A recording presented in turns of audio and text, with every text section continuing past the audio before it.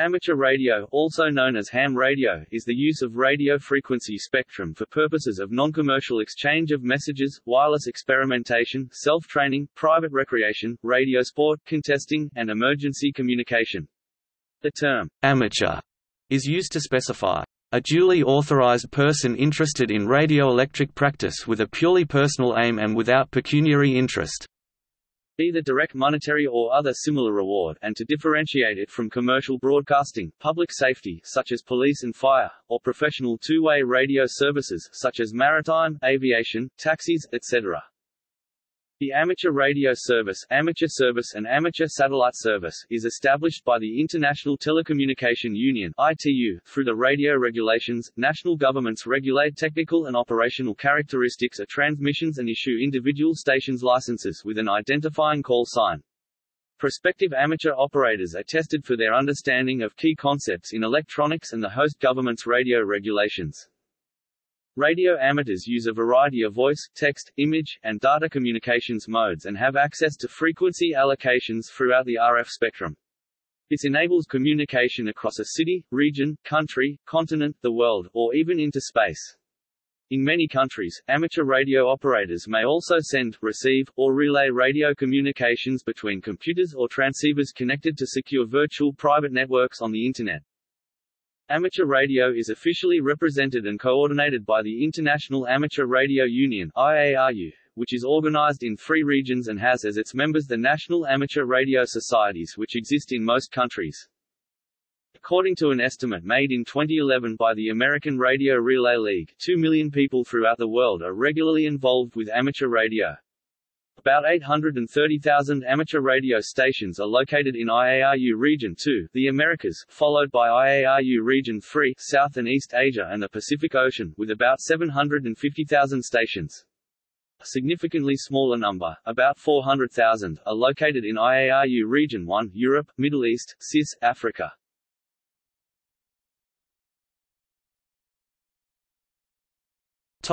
History. The origins of amateur radio can be traced to the late 19th century, but amateur radio as practiced today began in the early 20th century.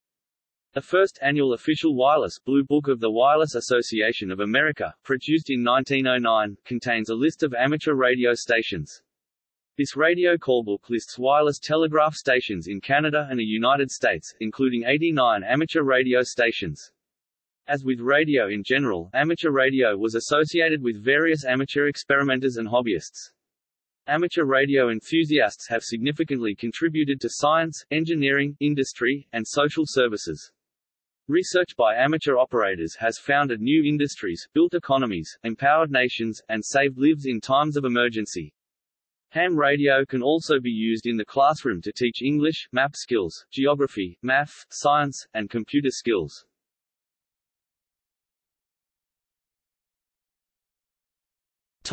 Ham radio. The term ham was first a pejorative term used in professional wired telegraphy during the 19th century, to mock operators with poor Morse code sending skills. Ham-fisted. This term continued to be used after the invention of radio and the proliferation of amateur experimentation with wireless telegraphy, among land and sea-based professional radio operators. Ham amateurs were considered a nuisance. The use of ham, meaning amateurish or unskilled, survives today in other disciplines. Ham actor.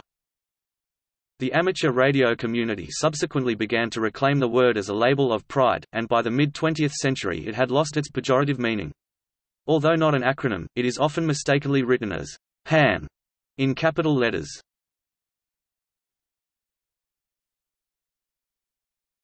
Topic: Activities and practices. The many facets of amateur radio attract practitioners with a wide range of interests. Many amateurs begin with a fascination of radio communication and then combine other personal interests to make pursuit of the hobby rewarding. Some of the focal areas amateurs pursue include radio contesting, radio propagation study, public service communication, technical experimentation, and computer networking. Amateur radio operators use various modes of transmission to communicate. The 2 most common modes for voice transmissions are frequency modulation (FM) and single sideband (SSB). FM offers high-quality audio signals, while SSB is better at long-distance communication when bandwidth is restricted. Radiotelegraphy using Morse code, also known as CW, from continuous wave, is the wireless extension of landline wired telegraphy developed by Samuel Morse and dates to the earliest days of radio. Although computer-based digital modes and methods have largely replaced CW for commercial and military applications, many amateur radio operators still enjoy using the CW mode, particularly on the shortwave bands and for experimental work, such as Earth-Moon-Earth communication, because of its inherent signal-to-noise ratio advantages. Morse, using internationally agreed message encodings such as the Q code, enables communication between amateurs who speak different languages. It is also popular with homebrewers and in particular with QRP, or very low-power enthusiasts, as CW-only transmitters are simpler to construct, and the human ear-brain signal processing system can pull weak CW signals out of the noise where voice signals would be totally inaudible. A similar legacy mode popular with home constructors is amplitude modulation (AM), pursued by many vintage amateur radio enthusiasts and aficionados of vacuum tube technology. Demonstrating a proficiency in Morse code was for many years a requirement to obtain an amateur license to transmit on frequencies below 30 MHz. Following changes in international regulations in 2003, countries are no longer required to demand proficiency. The United States Federal Communications Commission, for example, phased out this requirement for all license classes on 23 February 2007. Modern personal computers have encouraged the use of digital modes such as radioteletype (RTTY), which previously required cumbersome mechanical equipment. Hams led the development of packet radio in the 1970s, which has employed protocols such as AX.25 and TCP/IP. Specialized digital modes such as PSK31 allow real-time, low-power communications on the shortwave bands. Radio over IP, or ROIP, is similar to voice over IP (VoIP), but augments two-way radio communications rather than telephone calls. Echolink using voice over IP technology has enabled amateurs to communicate through local Internet-connected repeaters and radio nodes, while IRLP has allowed the linking of repeaters to provide greater coverage area. Automatic Link Establishment has enabled continuous amateur radio networks to operate on the high-frequency bands with global coverage. Other modes, such as FSK 441 using software such as WSJT, are used for weak signal modes including meteor scatter and moonbounce communications. Fast-scan amateur television has gained popularity as hobbyists adapt inexpensive consumer video electronics like camcorders and video cards in PCs. Because of the wide bandwidth and stable signals required, amateur television is typically found in the 70 cm (420 to 450 MHz) frequency range, though there is also limited use on 33 cm (902 to 928 MHz), 23 cm (1240 to 1300 MHz) and higher. These requirements also effectively limit the signal range to between 20 and 60 miles (30 to 100 kilometers). Linked repeater systems, however, can allow transmissions of VHF and higher frequencies across hundreds of miles. Repeaters are usually located on heights of land or tall structures and allow operators to communicate over hundreds of miles using handheld or mobile transceivers.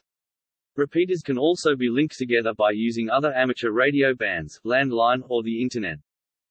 Amateur radio satellites can be accessed, some using a handheld transceiver, HT, even, at times, using the factory rubber duck antenna. Hams also use the Moon, the aurora borealis, and the ionized trails of meteors as reflectors of radio waves.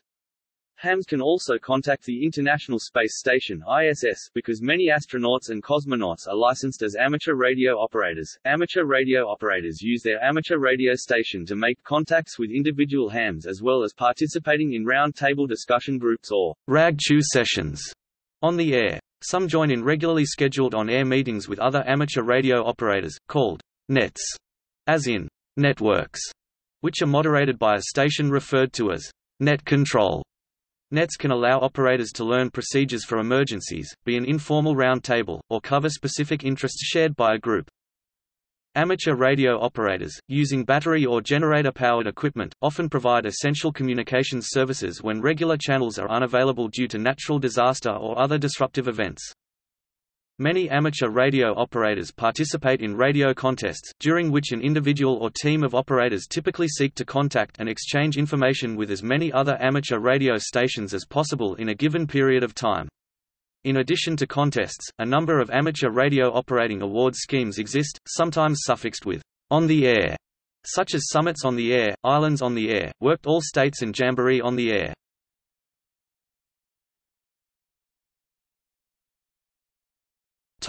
Licensing. Radio transmission permits are closely controlled by nations' governments because radio waves propagate beyond national boundaries, and therefore radio is of international concern. Also, radio has possible clandestine uses.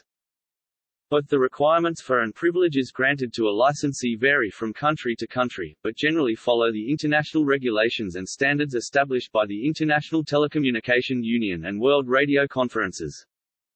All countries that license citizens to use amateur radio require operators to display knowledge and understanding of key concepts, usually by passing an exam. The licenses grant hams the privilege to operate in larger segments of the radio frequency spectrum, with a wider variety of communication techniques, and with higher power levels relative to unlicensed personal radio services, such as CB radio, FRS, and PMR 446, which require type-approved equipment restricted in mode, range, and power. Amateur licensing is a routine civil administrative matter in many countries. Amateurs therein must pass an examination to demonstrate technical knowledge, operating competence, and awareness of legal and regulatory requirements, in order to avoid interfering with other amateurs and other radio services. A series of exams are often available, each progressively more challenging and granting more privileges, greater frequency availability, higher power output, permitted experimentation, and, in some countries, distinctive call signs. Some countries, such as the United Kingdom and Australia, have begun requiring a practical assessment in addition to the written exams in order to obtain a beginner's license, which they call a foundation license. In most countries, an operator will be assigned a call sign with their license. In some countries, a separate station license is required for any station used by an amateur radio operator. Amateur radio licenses may also be granted to organizations or clubs. In some countries, hams were allowed to operate only club stations. An amateur radio license is valid only in the country in which it is issued or in another country that has a reciprocal licensing agreement with the issuing country. Some countries, such as Syria and Cuba, restrict operation by foreigners to club stations only. In some countries, an amateur radio license is necessary in order to purchase or possess amateur radio equipment. Amateur radio licensing in the United States exemplifies the way in which some countries award different levels of amateur radio licenses based on technical knowledge. 3 sequential levels of licensing exams, technician class, general class, and amateur extra class, are currently offered, which allow operators who pass them access to larger portions of the amateur radio spectrum and more desirable, shorter, call signs. An exam authorized by the Federal Communications Commission (FCC) is required for all levels of the amateur radio license. These exams are administered by volunteer examiners, accredited by the FCC-recognized Volunteer Examiner Coordinator (VEC) system. The technician class and general class exams consist of 35 multiple-choice questions, drawn randomly from a pool of at least 350. To pass, 26 of the 35 questions must be answered correctly.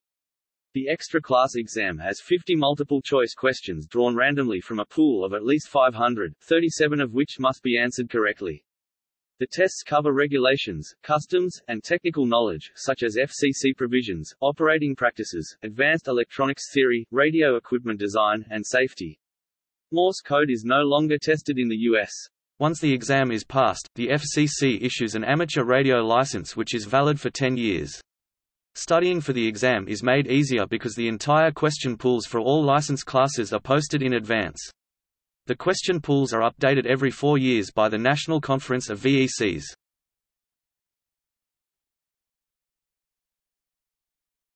Topic: Licensing requirements. Prospective amateur radio operators are examined on understanding of the key concepts of electronics, radio equipment, antennas, radio propagation, RF safety, and the radio regulations of the government granting the license. These examinations are sets of questions typically posed in either a short answer or multiple choice format. Examinations can be administered by bureaucrats, non-paid certified examiners, or previously licensed amateur radio operators. The ease with which an individual can acquire an amateur radio license varies from country to country.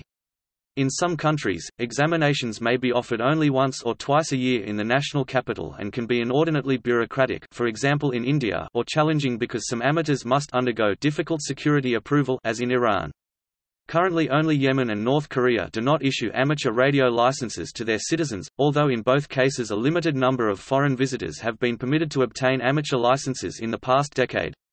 Some developing countries, especially those in Africa, Asia, and Latin America, require the payment of annual license fees that can be prohibitively expensive for most of their citizens. A few small countries may not have a national licensing process and may instead require prospective amateur radio operators to take the licensing examinations of a foreign country. In countries with the largest numbers of amateur radio licensees, such as Japan, the United States, Thailand, Canada, and most of the countries in Europe, there are frequent license examinations opportunities in major cities. Granting a separate license to a club or organization generally requires that an individual with a current and valid amateur radio license who is in good standing with the Telecommunications Authority assumes responsibility for any operations conducted under the club license or club call sign. A few countries may issue special licenses to novices or beginners that do not assign the individual a call sign but instead require the newly licensed individual to operate from stations licensed to a club or organization for a period of time before a higher class of license can be acquired.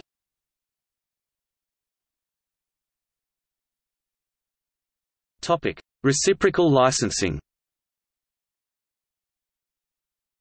A reciprocal licensing agreement between two countries allows bearers of an amateur radio license in one country under certain conditions to legally operate an amateur radio station in the other country without having to obtain an amateur radio license from the country being visited, or the bearer of a valid license in one country can receive a separate license and a call sign in another country, both of which have a mutually agreed reciprocal licensing approvals. Reciprocal licensing requirements vary from country to country. Some countries have bilateral or multilateral reciprocal operating agreements allowing hams to operate within their borders with a single set of requirements. Some countries lack reciprocal licensing systems. When traveling abroad, visiting amateur operators must follow the rules of the country in which they wish to operate. Some countries have reciprocal international operating agreements allowing hams from other countries to operate within their borders with just their home country license. Other host countries require that the visiting ham apply for a formal permit, or even a new host country-issued license, in advance. The reciprocal recognition of licenses frequently not only depends on the involved licensing authorities, but also on the nationality of the bearer.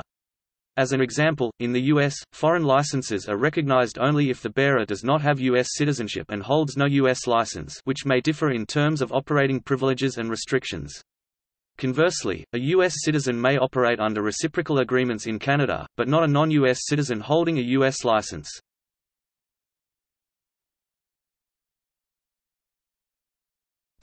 Newcomers. Many people start their involvement in amateur radio by finding a local club. Clubs often provide information about licensing, local operating practices, and technical advice. Newcomers also often study independently by purchasing books or other materials, sometimes with the help of a mentor, teacher, or friend. Established amateurs who help newcomers are often referred to as Elmers, as coined by Rodney Newkirk, W9BRD, within the ham community. In addition, many countries have national amateur radio societies which encourage newcomers and work with government communications regulation authorities for the benefit of all radio amateurs. The oldest of these societies is the Wireless Institute of Australia, formed in 1910. Other notable societies are the Radio Society of Great Britain, the American Radio Relay League, Radio Amateurs of Canada, Bangladesh NGOs Network for Radio and Communication, the New Zealand Association of Radio Transmitters and South African Radio League. See category, Amateur radio organizations. Call signs. An amateur radio operator uses a call sign on the air to legally identify the operator or station. In some countries, the call sign assigned to the station must always be used, whereas in other countries, the call sign of either the operator or the station may be used. In certain jurisdictions, an operator may also select a vanity call sign, although these must also conform to the issuing government's allocation and structure used for amateur radio call signs. Some jurisdictions require a fee to obtain such a vanity call sign, in others, such as the UK, a fee is not required and the vanity call sign may be selected when the license is applied for. The FCC in the US discontinued its fee for vanity call sign applications in September 2015. Call sign structure as prescribed by the ITU consists of three parts which break down as follows. Using the call sign ZS1NAT as an example, ZS shows the country from which the call sign originates and may also indicate the license class. This call sign is licensed in South Africa. 1 gives the subdivision of the country or territory indicated in the first part. This one refers to the Western Cape. NAT, the final part, is unique to the holder of the license, identifying that station specifically. Many countries do not follow the ITU convention for the numeral. In the United Kingdom, the original calls G0XXX, G2XXX, G3XXX, G4XXX were full A license holders along with the last MOXXX full call signs issued by the City and Guilds Examination Authority in December 2003. Additional full licenses were originally granted to B licensees with G1XXX, G6XXX, G7XXX, G8XXX and 1991 onward with M1XXX call signs. The newer three-level intermediate license holders are assigned 2E0XXX and 2E1XX, and the basic foundation license holders are granted call signs M3XXX or M6XXX, instead of using numbers. In the UK, the second letter after the initial G identifies the station's location. For example, a call sign G700E becomes GM700E when that license holder is operating a station in Scotland. Prefix GM is Scotland, G or GE is England, the E may be omitted, and GW is Wales. More information is available from the UK Radio and Media Licensing Authority Ofcom website. In the United States, for non-vanity licenses, the numeral indicates the geographical district the holder resided in when the license was first issued. Prior to 1978, U.S. hams were required to obtain a new call sign if they moved out of their geographic district. In Canada, call signs start with VA, VE, VY, VO, and PSI. Call signs starting with V end with a number after to indicate the political region. Prefix PSI indicates geographic islands. Prefix VA1 or VE1 is Nova Scotia, VA2, VE2 is Quebec, VA3, VE3 is Ontario, VA4, VE4 is Manitoba, VA5, VE5 is Saskatchewan, VA6, VE6 is Alberta, VA7, VE7 is British Columbia, VE8 is the Northwest Territories, VE9 is New Brunswick, VY0 is Nunavut, VY1 is Yukon, VY2 is Prince Edward Island, VO1 is Newfoundland, and VO2 is Labrador. PSI is for amateurs operating from Sable Island (CY0) or St. Paul Island (CY9), both of which require Coast Guard permission to access. The last two or three letters of the call signs are typically the operator's choice. Upon completing the licensing test, the ham writes three most preferred options. Two-letter callsign suffixes require a ham to have already been licensed for 5 years. Callsigns in Canada can be requested with a fee. Also, for smaller geopolitical entities, the numeral may be part of the country identification. For example, VP2XXX is in the British West Indies, which is subdivided into VP2EXX Anguilla, VP2MXX Montserrat, and VP2VXX British Virgin Islands. VP5XXX is in the Turks and Caicos Islands, VP6XXX is on Pitcairn Island, VP8XXX is in the Falklands, and VP9XXX is in Bermuda. Online callbooks or callsign databases can be browsed or searched to find out who holds a specific callsign. An example of an online callbook is QRZ.com. Non-exhaustive lists of famous people who hold or have held amateur radio call signs have also been compiled and published. Many jurisdictions, but not in the UK and Europe, may issue specialty vehicle registration plates to licensed amateur radio operators, often in order to facilitate their movement during an emergency. The fees for application and renewal are usually less than the standard rate for specialty plates.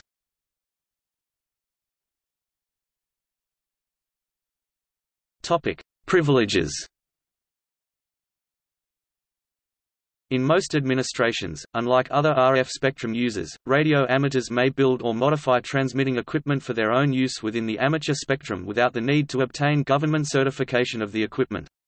Licensed amateurs can also use any frequency in their bands rather than being allocated fixed frequencies or channels, and can operate medium to high-powered equipment on a wide range of frequencies so long as they meet certain technical parameters including occupied bandwidth, power, and prevention of spurious emission. Radio amateurs have access to frequency allocations throughout the RF spectrum, usually allowing choice of an effective frequency for communications across a local, regional, or worldwide path. The shortwave bands, or HF, are suitable for worldwide communication, and the VHF and UHF bands normally provide local or regional communication, while the microwave bands have enough space, or bandwidth, for amateur television transmissions and high-speed computer networks. In most countries, an amateur radio license grants permission to the license holder to own, modify, and operate equipment that is not certified by a governmental regulatory agency. This encourages amateur radio operators to experiment with home-constructed or modified equipment. The use of such equipment must still satisfy national and international standards on spurious emissions.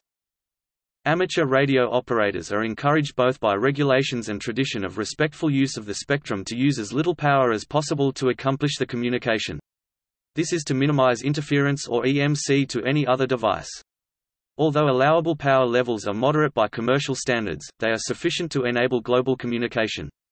Lower license classes usually have lower power limits. For example, the lowest license class in the UK, Foundation license, has a limit of 10 W. Power limits vary from country to country and between license classes within a country. For example, the peak envelope power limits for the highest available license classes in a few selected countries are 2.25 kW in Canada, 1.5 kW in the United States, 1.0 kW in Belgium, Luxembourg, Switzerland and New Zealand, 750 W in Germany, 500 W in Italy, 400 W in Australia, India and the United Kingdom, and 150 W in Oman. Output power limits may also depend on the mode of transmission. In Australia, for example, 400 W may be used for SSB transmissions, but FM and other modes are limited to 120 W. The point at which power output is measured may also affect transmissions.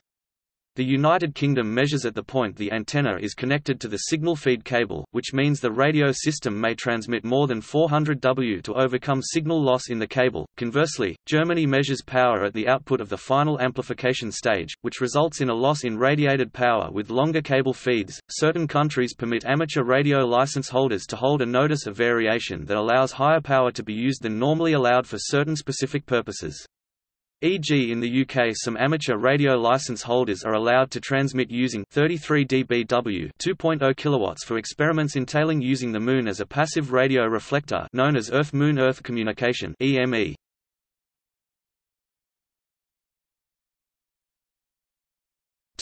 Band plans and frequency allocations. The International Telecommunication Union (ITU) governs the allocation of communications frequencies worldwide, with participation by each nation's communications regulation authority. National communications regulators have some liberty to restrict access to these bandplan frequencies or to award additional allocations as long as radio services in other countries do not suffer interference. In some countries, specific emission types are restricted to certain parts of the radio spectrum, and in most other countries, International Amateur Radio Union (IARU) member societies adopt voluntary plans to ensure the most effective use of spectrum. In a few cases, a national telecommunication agency may also allow hams to use frequencies outside of the internationally allocated amateur radio bands. In Trinidad and Tobago, hams are allowed to use a repeater which is located on 148.800 MHz. This repeater is used and maintained by the National Emergency Management Agency (NEMA), but may be used by radio amateurs in times of emergency or during normal times to test their capability and conduct emergency drills. This repeater can also be used by non-ham NEMA staff and REACT members. In Australia and New Zealand, ham operators are authorised to use one of the UHF TV channels. In the US, amateur radio operators providing essential communication needs in connection with the immediate safety of human life and immediate protection of property when normal communication systems are not available may use any frequency including those of other radio services such as police and fire, and in cases of disaster in Alaska may use the statewide emergency frequency of 5167.5 kHz with restrictions upon emissions. Similarly, amateurs in the United States may apply to be registered with the Military Auxiliary Radio System (MARS). Once approved and trained, these amateurs also operate on U.S. government military frequencies to provide contingency communications and morale message traffic support to the military services.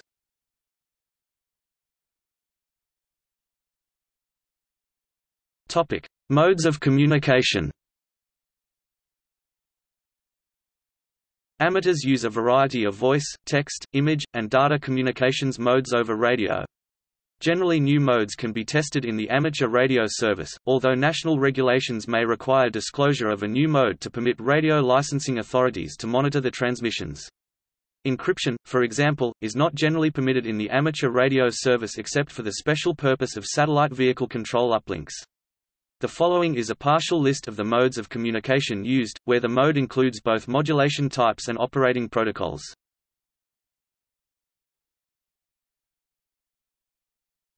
Topic: Voice. Amplitude modulation (AM). Double sideband suppressed carrier (DSBSC). Independent sideband (ISB). Single sideband (SSB). Amplitude modulation equivalent (AM). Frequency modulation (FM). Phase modulation (PM). Topic: Image. Amateur television (ATV), also known as fast-scan television. Slow-scan television (SSTV). Facsimile. Topic: Text and data. Most amateur digital modes are transmitted by inserting audio into the microphone input of a radio and using an analog scheme, such as amplitude modulation (AM), frequency modulation (FM), or single sideband modulation (SSB). Continuous wave (CW), usually used for Morse code. Automatic link establishment (AL). Amateur teleprinting over radio (AMTOR). D-Star. Digital mobile radio. Echolink. Hellschreiber, also referred to as either Feldhell, or Hell.